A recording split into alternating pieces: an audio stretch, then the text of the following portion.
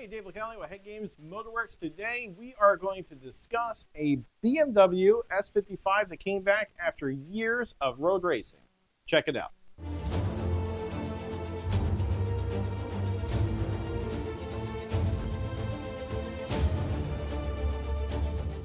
Now this head received our BMW S55 CNC port. We do the intake, exhaust, combustion chamber, the whole 9 yards. And the car made 900. Now, 900 might seem a lot for a road race situation, and well, it is. So he didn't always run it at 900. The car just made some power, and but there was a twist. So now he decided to put a Shrek cam in there, and the Shrek cam needed a different valve spring. So he changed the valve springs. The head went to somebody else. That shop put guides and a valve job, and supposedly fixed the head. Fixed the valve job, and he had some issues, so he came back here. And so now we're going to inspect it, and I'll show you what they did, what we did, the whole nine. Now the intake ports look great. I didn't see anything really to worry about. And the combustion chambers, the car looks like it's running really, really well. What I did notice right off the bat is the valve job. So this shop decided to do a valve job. They said they're going to fix the HeadGames valve job, and I guess their way of fixing it is they made it one angle. So there's no angles here. Now there's only the 45-degree angle here, and it's at the edge. And I just don't understand how doing a one-angle valve job is actually fixing something. The thing to understand here is that a valve seat is basically a heat sink. It's going to take the heat out and it dissipates it into the cylinder head. When we take all the material out of it, it's going to hurt that property of it. And the other problem with this is they basically killed the flow. It is not going to like having one angle. Multiple angles are always the way to go if you're going to do a valve job. Obviously, they didn't get that memo. On the exhaust port, I really didn't see anything to yell about. This thing looks pretty good. I cannot complain. It looks like it's running very well.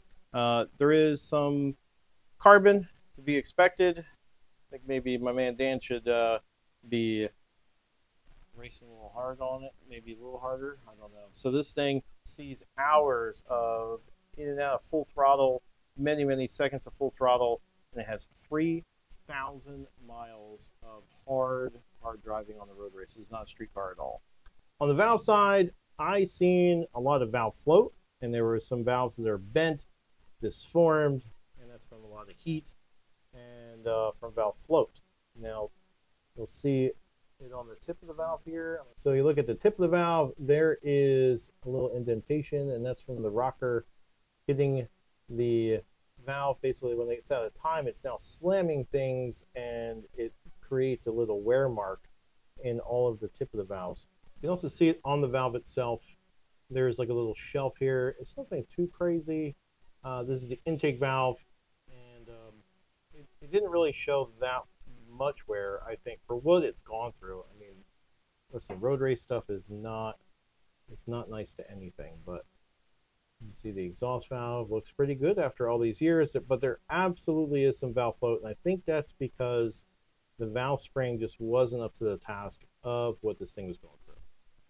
Now, when the head left here, it left with our cylinder head package. We only have one, and we had a valve spring for the S55 that we developed many years ago. But the issue is, on paper, that the valve spring could coil bind with using a Shrek cam. So the Shrek cams have 10.6 millimeter lift. OEM has 10 millimeter lift. So we only designed it for the stock cam, and well, so they went to a SuperTech spring kit, and the SuperTech spring kit is just it has less pressure than ours. So I think the best way to do this is we'll go out to the valve spring tester, and I'll give you guys a better synopsis. It's easy to see just looking at it that they are two different shapes. So you have a cylindrical spring to the left, and that's the HeadGames spring, and you have a conical spring to your right, that is the SuperTech. In all actuality, they're both SuperTech springs, but one is ours.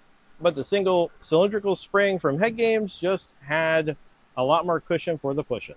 So right off the bat, when I started doing S55 heads, or we started doing S55 heads, and we had to come up with a spring kit because nothing was available, I approached SuperTech and we found a spring, but we had to get a retainer made, and it was made for 1,000 horsepower plus because that is our customer. When you get into the higher horsepower ranges, when you get 800 and above, it takes a decent amount of spring pressure to keep the whole valve train happy. And that's what we accomplished.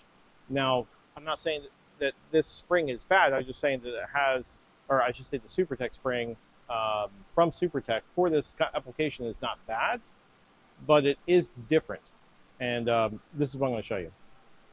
Iron spring installs at 1381, and you have 10 millimeter lift. Now we're going to press this down. So we have 95 pounds on the seat, 206 open, and we're 42 thousandths away from coil bind with a spring rate of 279. So now what I'm going to do is I'm going to plug in the lift on the exhaust of the Shrek cam, which is the largest of the cams. So that's at 417 lift, which is 10.6 millimeter. I'm going to go here. Now you see the clearance to coil bind is very, very tight. 24 thousandths. That would just not work.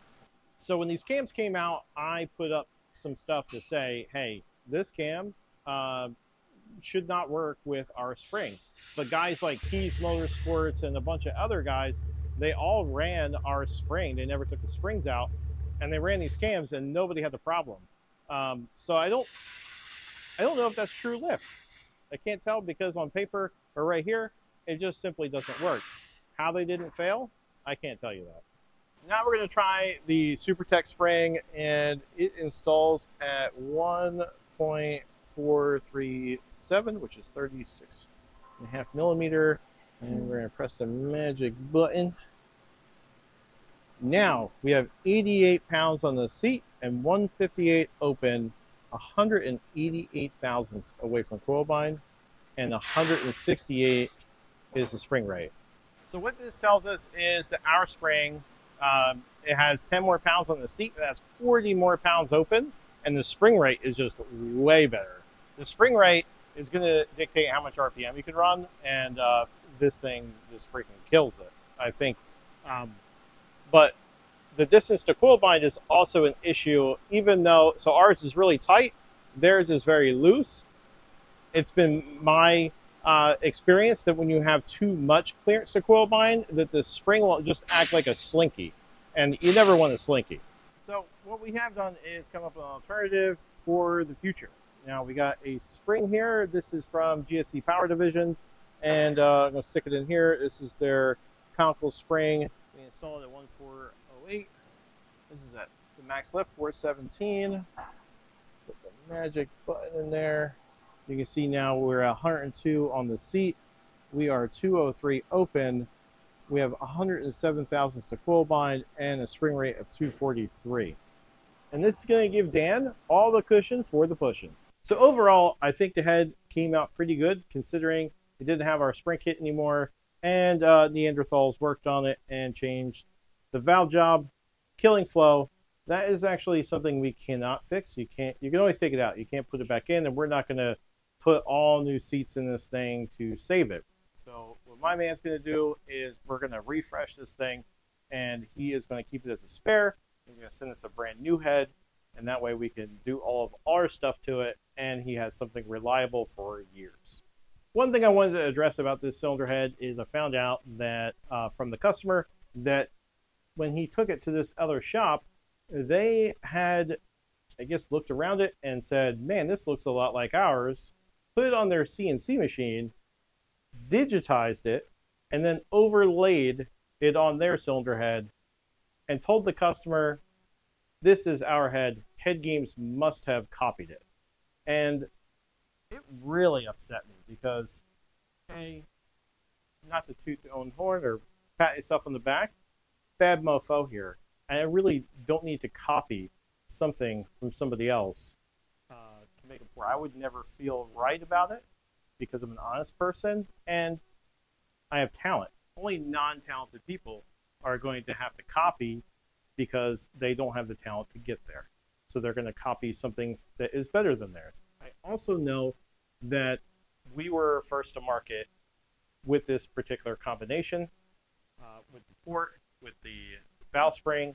There was actually nobody around when we did it, and I just don't get how they were to say it. Now, this company, I also feel like they had already taken one of our ports for a different application, completely separate from BMW. I saw it at a trade show, and I said, man, that looks like our port. It's just bigger. So to me, they already have that reputation. And I just want to say, guys, if you never know what you're getting, right? So you're always buying in the idea of somebody, and you're always buying the idea of a particular shop. So some shops might feel like it needs to be bigger or smaller or whatever it is. And obviously, like, they felt like they were fixing this thing, and I think that they killed the flow because they killed the valve job. And I feel like they'll do the same thing on the port. So they could steal the port, but you can't steal the whole package, and you can't steal the experience of HeadGames. And although they might have some experience in BMWs, they do a variety of different things, and I don't think that they are up to the HeadGames standard of what we can put out. And that's all I got to say about that. I just think if they were to go through all the trouble of putting it on their machine, so like I'm a cylinder head porter, and I know if it's our head by walking up to it. I don't have to put it on a machine to see if it's ours. This sounds like to me that they were trying to make what they were doing. Maybe it was right in their head by like, oh, it's ours. And then they go and put it on their machine. Digitizing doesn't take like 15 minutes. We're talking hours, maybe even a couple days of just trying to see if we stole their port when you could just look at it. And that's how I feel like if you're not talented enough, or you're not, you don't know your product well enough to walk up to it and know that it's yours, something's fishy there. And you have to watch out for those kind of people who don't know their work. How can you not know your work? All right, that does it for me today. Be sure to like, subscribe, comment below. Tell me what you want to see. Toodles.